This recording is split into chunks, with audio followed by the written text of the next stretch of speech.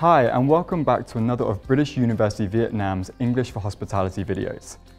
Unfortunately, sometimes in the hospitality sector we do get difficult situations, but what we need to do is be able to deal with these professionally and compassionately.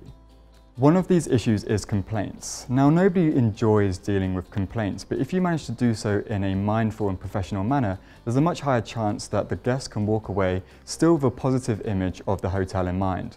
Today we're going to have a look at the LAST acronym, and that stands for Listen, Apologise, Solve and Thank. Okay, so as I've just said, the LAST acronym stands for Listening, Apologise, Solve and Thank. Whilst each case needs to be treated individually, this structure can help make sure that you hit some of the most important components of providing good hospitality customer service.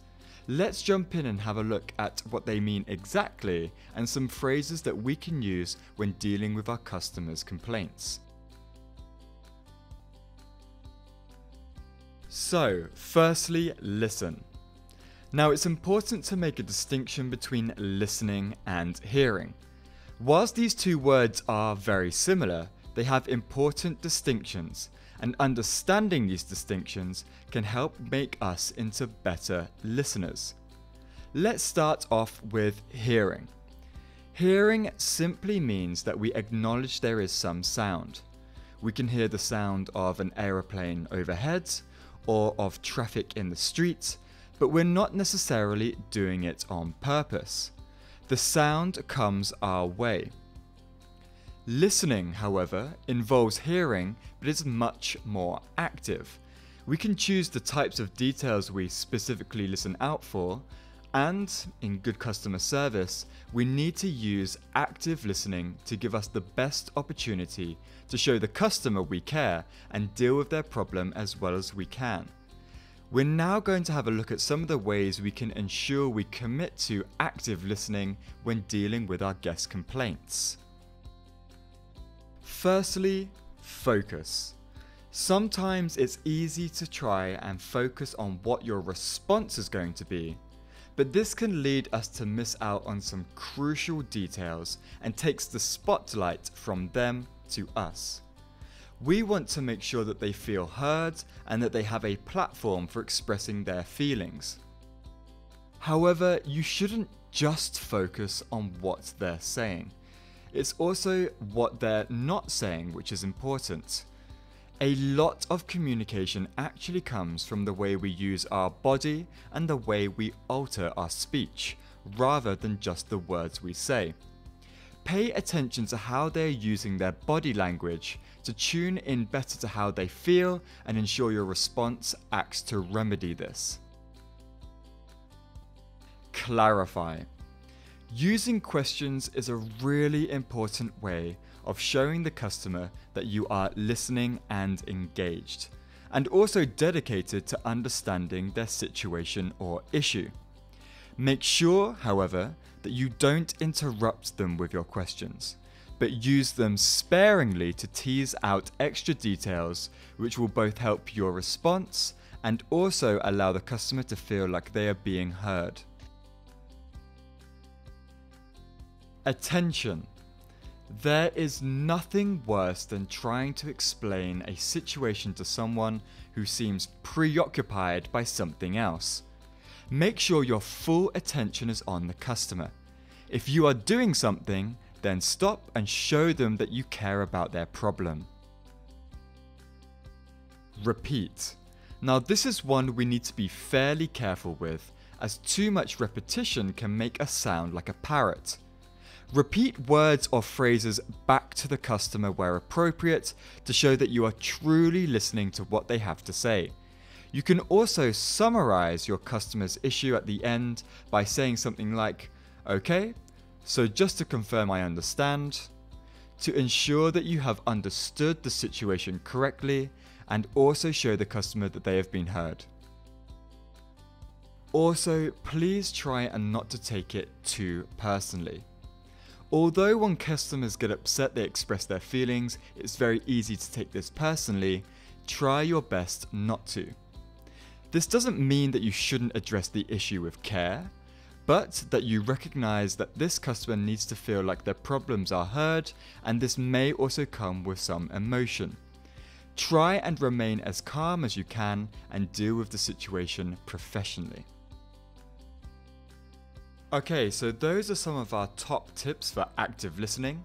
Let's now move on to apologize. An apology is important to a customer as it shows that both yourself and the company recognize the customer's frustrations and affirm that this is not what the customer should be experiencing. Apologizing shows that the company is taking responsibility for the issue, and this can go a long way with customers. Failure to provide an apology can make the customer feel uncared for. Especially in the West, guests expect a certain level of accountability with organizations, and so often react well if a company takes responsibility for any problems that may have arisen. Here are some phrases which can be used in this context. I'm sorry to hear that our service wasn't up to our usual standards today. On behalf of company name, I want to apologize for your experience. I want to firstly thank you for bringing this to our attention and apologize for any inconvenience it has caused you. Secondly, when apologizing, an explanation can also go a long way too. Guests often appreciate honesty when it comes to service, and so an apology followed up by an explanation can make the guest respect the hotel's efforts to be as open and direct as possible. But of course, apologizing isn't enough by itself, and we need to look at ways of putting things in action to solve the issue at hand. When solving an issue, present what the company has decided to do as compensation for the guest experience. Guests also like to feel like they have some control over the outcome, so if there are options, present them with a choice. So here are some phrases you can use to show the customer how you're going to remedy the problem. As compensation, we would like to offer you. What we will do is arrange. And finally, to wrap up the acronym, we have thank. When we thank, we're not just going to say thank you, but we're trying to communicate to the guest that we appreciate speaking to us about the issue and being understanding in the process of solving it. Thanking the customer helps empower them so they walk away feeling respected and appreciated by the company. And these are vital feelings in order to increase the chance of a returning customer. A simple phrase for doing this would be, I want to take this opportunity to thank you for your patience and understanding.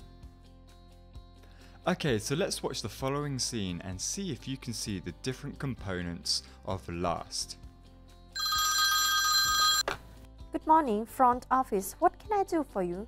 Hi, I booked this place because I was told your facilities were wonderful, but to be honest, I'm really not impressed. I'm sorry to hear that. Could you tell me what the problem is, please? Well, for a start, the air conditioner keeps turning off by itself, and it's far too hot for that to be happening.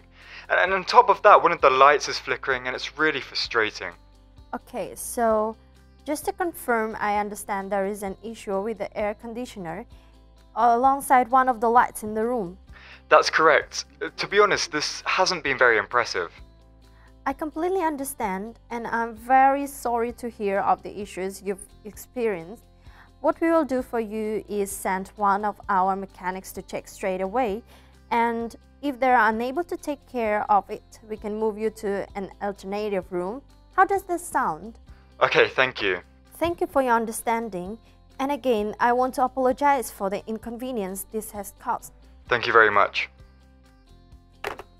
So as a bit of a recap, let's see if you can remember the different components of last. Remember, they were listen, apologize, solve, and thank. Okay, so thank you for watching this 4-part series from British University Vietnam on hospitality English. Hopefully you can see how you can take some of this information and put it into your context, both within the Vietnamese and international hospitality industries.